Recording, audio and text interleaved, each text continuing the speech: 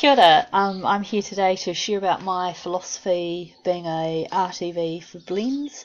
Um, I'm really excited to share about my philosophy, and I'm quite a holistic person, so you'll see that kind of comes into my academia as well. So I've decided that I will use some pictures to do some of my talking, and I'll just talk to them as I go through. Hopefully this is going to be less than 15 minutes, because I know that about 8 minutes is 1,000 words, so I'll try my best, but I'm a bit of a talker. So look, let's start off with domain 1. And here is the basis for my philosophy, which is the Mauri, the potential of our students. This is from 2011, S&A Macfarlane, and it's called Te Piki Ngā Ki Runga, Understanding, Seeing Potential. So it's really important that for my inclusive philosophy that I see the whole child, I see the self-concept, the physiological, relational, and the physical, how they're all relating together, how that works within the family. It's really important that I collaborate with the family, like find out as much as I can about their environment, maybe do an ecological assessment. I want to see the big picture, how this child is relating to others, how they're relating at school, how they're relating at home. What are the things that they love? What are the things that they dislike? What does their name mean? What's their relationships to their brothers and sisters? What are their functional skills? What are their independent skills?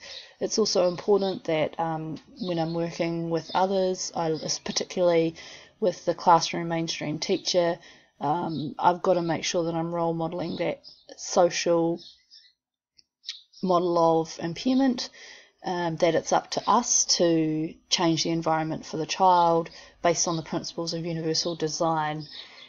So I quite like to use that consultative, collaborative model, because it means we're all equals, I'm collaborating, I'm problem solving, but I still, in some cases, am the expert and have the knowledge on best ways to adapt environment and curriculum for the child with low vision.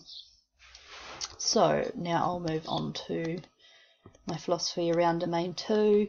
So this is grounded in biological understanding of the vision in the brain, how that works together to develop understanding.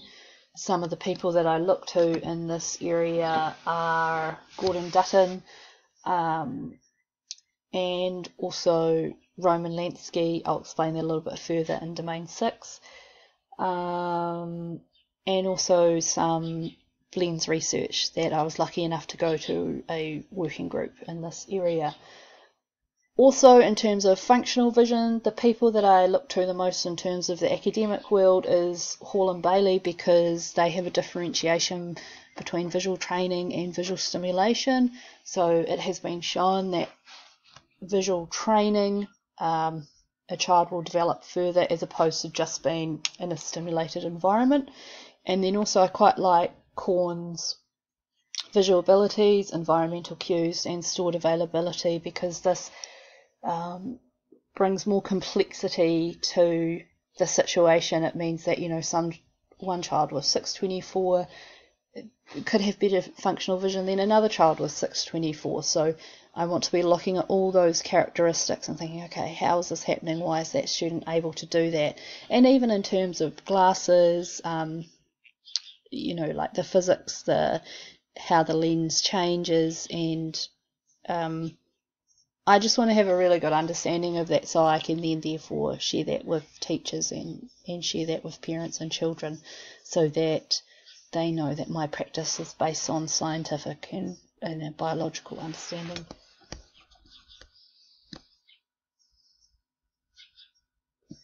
So now I'm moving on to domain 3, which for me, I love the sensory integration aspect, how that relates to motor, cognitive and developmental understanding. It's really important that I have a good understanding in all that area, particularly in terms of working with the preschoolers at the Blends program. So Some of the books that I go to for this are The Sensory Curriculum by Flo Longhorn. She informs my practice quite a lot. And also Sensory Integration, which was from the book by Bundy and Murray. And in terms of my caseload, I have a lot of children that I'm working with that hearing, tactile and motor development are really key skills that help to enrich in the child's learning, particularly within that complex needs area and cerebral vision impairment combined. I need to make sure that their hands and their auditory processes are developing so that they can use those skills to then access the curriculum. Cool. So moving on to Domain 4, which is assessment. All of my programs start with a functional vision assessment and functional observation assessment. These are always done with a senior teacher, as I'm still really new, and I also just think it's good practice to do it with 2 people. So the current assessments that I use are vision specific and developed to support access so that I'm actually getting a true picture of what they're able to do or not do. So I use functional vision assessments, functional vision observation, I use a happiness audit, sensory profile. With the special skills and collaboration, I use the Quest assessment. I use the key competencies. I use the key competencies when I'm doing my reporting, my kind of termly reports or my fortnightly reports, and these are based on using, the key competencies and also narrative assessment, which helps to see the whole picture of the child and see where the learning is happening, as opposed to the child being invisible with other types of assessment. So it's also really important that you use a media channel assessment so you can identify what stream the child prefers to use and develop their program around that. And then also the FELA curriculum, which is active learning, and the Oregon, and depending on the Oregon steps, sometimes I quite like to use the Carolina as well, and also the I think it's the Journal of Development. Yeah, so I will kind of use a combination of those depending on the student. Right, so in terms of Domain 5, this is adaptations. So it's really important that material, environmental, administrative and success criteria all have adaptations for students that are blind and low vision. This was found by Ferreira and Aburike in 2017. So that means that all those areas are adapted, which is actually quite a lot. To help me guide this, I go from the expanded core curriculum with an emphasis at the moment of my practice on social and adapted daily living. I have a program running at a local school where I take 2 or 3 children with low vision and also other children from the classroom for social skills development.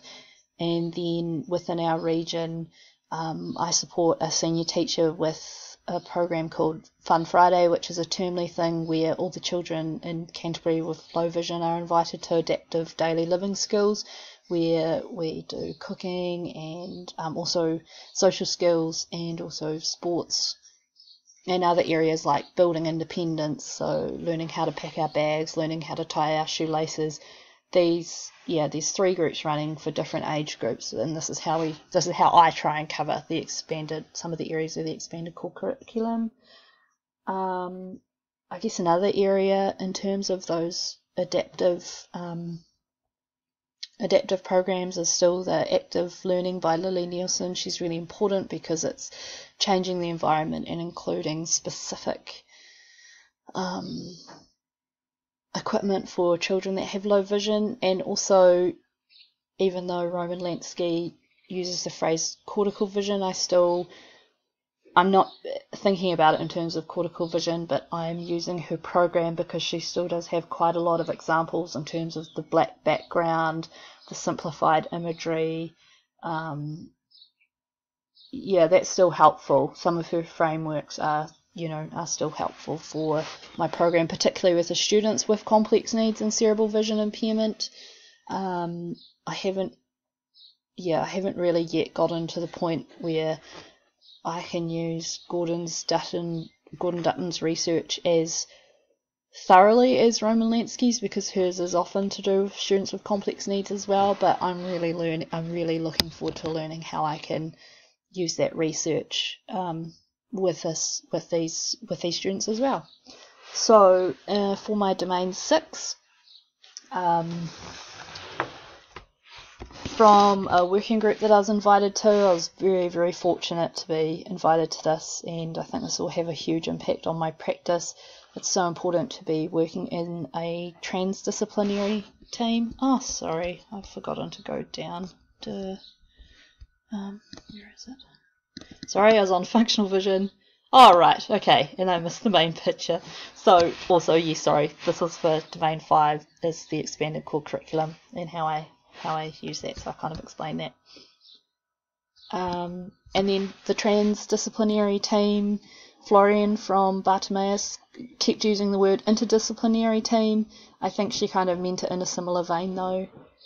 So it's very important, particularly working with students with CVI, and in terms of diagnosing that student and creating an education plan, you have to use a interdisciplinary, transdisciplinary team where education and health are working together, and the communication and the same information is all knitted so that these students are getting diagnosed and we are creating good programs for them, because that is an area that really needs so much research and work. And yeah, I was just really excited to be part of it.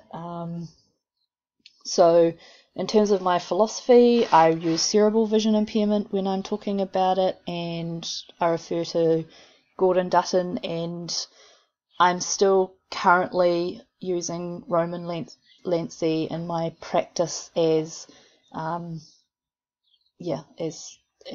sorry, I think I just explained that before. And also I still use Lily Nielsen for this area of children with complex needs and additional learning needs. And I think as well in this area it's really, really important to see the positive, and just always being positive with parents and giving hope and just providing that support that is needed.